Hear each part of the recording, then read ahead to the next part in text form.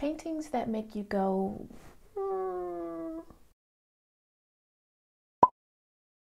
Some medieval paintings might make you wonder if the artist had ever actually seen the thing that they're painting. I mean, look at the proportions on this baby Jesus in this painting by Cimabue. He looks like a tiny grown man. And look at this, I don't know, lion, I guess? That's wild. It's not that these artists didn't know what they were doing. Many times it was often an aesthetic choice. Take paintings of baby Jesus, for example.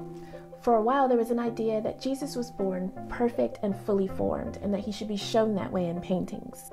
That means that after a while, he started to look like somebody's grown uncle in a lot of paintings. But in the eyes of the church, that was a success. They were meeting the brief. And the weird animals? Yeah, some of the artists were painting things that they'd only ever read descriptions of, but a lot of times it was a stylistic choice. Look at bestiaries. These are illustrated books filled with drawings of real and mythical animals. The pictures were sometimes accompanied with morals or other symbolism that was associated with the animals.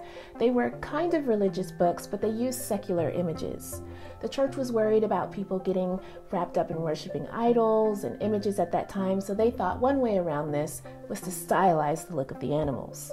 So it turns out that many of those odd paintings of Jesus and things like this weird beaver thing actually turned out exactly like they were meant to.